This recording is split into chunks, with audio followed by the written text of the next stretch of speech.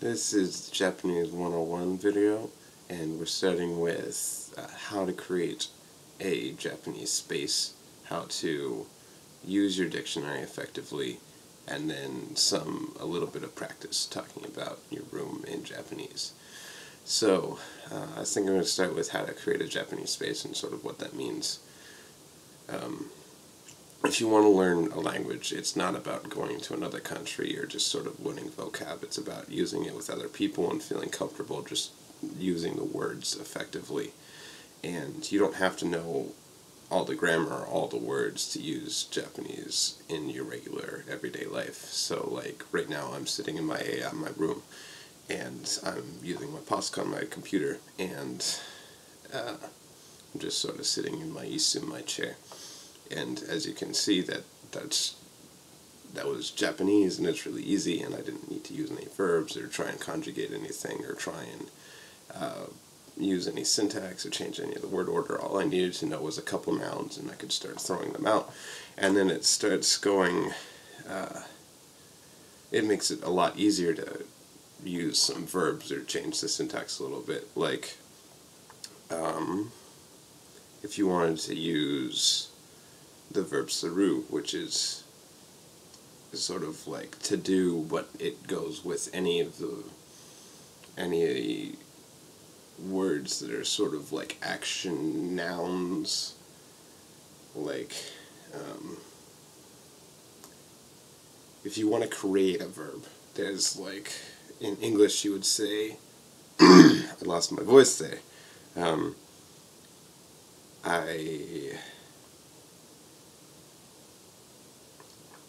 I sodaed you, or something. Like you take a soda can and you smack someone in the face, and that's like, I sodaed you, so you would do soda saru. And then you can learn to conjugate that, and you start learning little tricks, and that's sort of what your phrase book is for, is it helps you sort of understand how phrases are constructed and sentences are constructed, so you can start using the words that you sort of learn.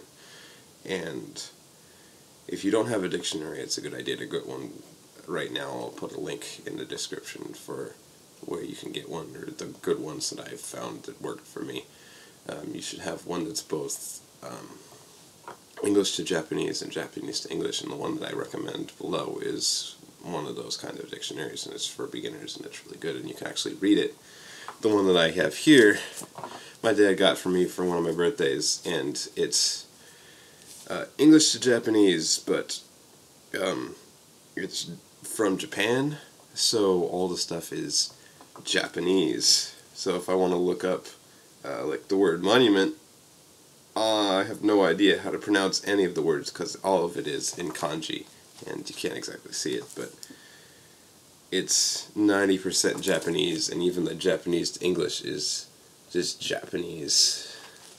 So you have no idea what to say, and I've been using Google Translate once in a while just to sort of write in the characters, and that's the only acceptable way to use Google Translate, is you say, oh, I don't know how to read this, so I'm going to write it in, and Google will tell me what it is.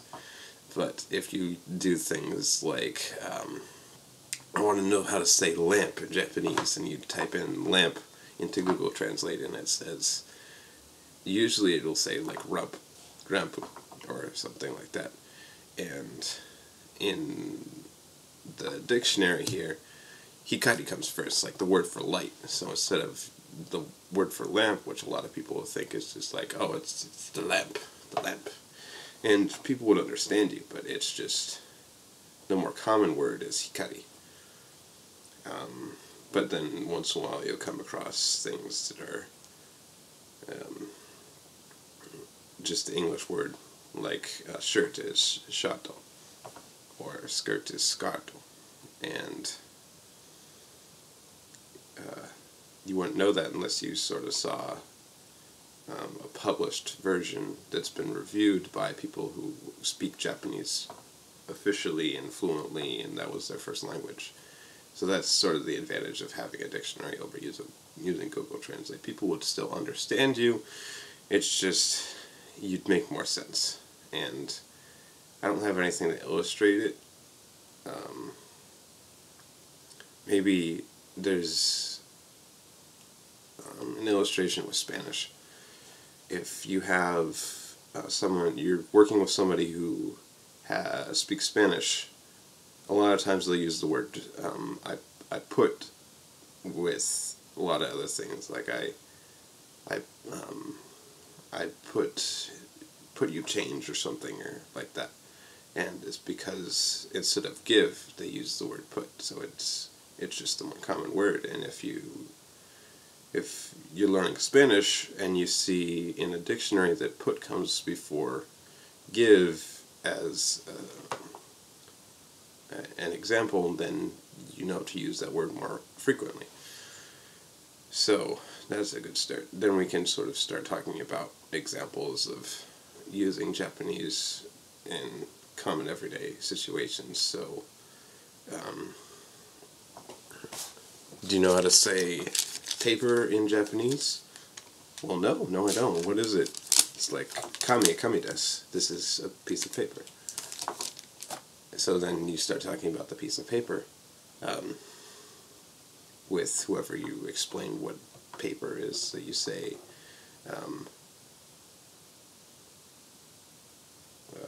I don't know any situation where I need to tell someone about a piece of paper, but maybe you should read my kami on the effects of brain damage on dinosaurs. I don't know. Made something up. Or let's see. You want to tell someone to go in your closet, so you say, can you go in my oshire, my closet, and help me pick out something to wear? Pick out my fuku for today, my clothes. And they're like, what? You're what? Do you know what closet is in Japanese? And it's like, no, what is it? Oshire desu. And then then they sort of confirm what it is, and it's like, so can you go in my oshire and pick out my fuku for today, my clothes? And they're like, oh, okay. And then you can start using oshire and fuku for normal everyday conversation, and then that considers the Japanese as your official words, sort of like how we refer to Japanese noodles as ramen, but in Japan, ramen is just a general term for noodles. And then you have soba ramen, and you have the Chinese ramen, and then you have the spaghetti ramen, and it's just noodles. And in Chinese there's a similar thing where chow mein is the term for fried noodles, but we also fry other kinds of noodles, like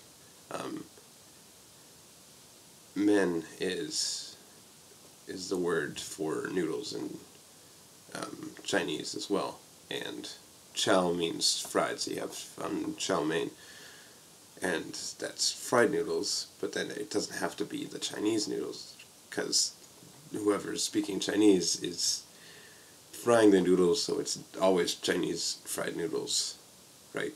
So if it was spaghetti but you fried it, then that would be chow mein, even if it's not cooked with all the same spices or whatever.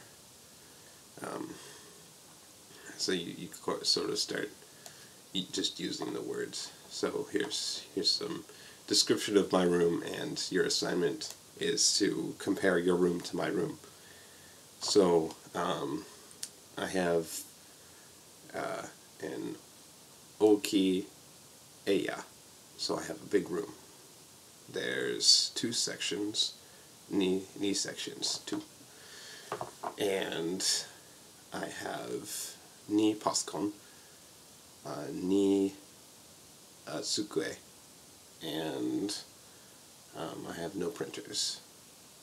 I used to have a bunch of hako, a bunch of boxes sitting on my floor, and they would stack up about this high compared to me when I was standing, and those are pretty tall, pretty taka. On my kabe behind me, there is a ga, and it is of, what's it called? I completely forget. It's supposed to be a restaurant from the islands, not Bahamas. Caribbean, so maybe Bahamas, I don't know. but I bought it for like $150, which is pretty cool. My toolkit is over to the left, and also by forget the word for bed, over by my shindai. And my room is pretty messy. My AI is really messy. There's kami everywhere, there's fuku everywhere. I just got all the hone off the floor, but it's still pretty messy. And I've got maybe 2 or 3 hone dana for all my bookcases. And I think I've gone over every word on here, except for the verbs. Yeah. Maybe I should kirei ni suru. Maybe I should clean a little bit, make it pretty.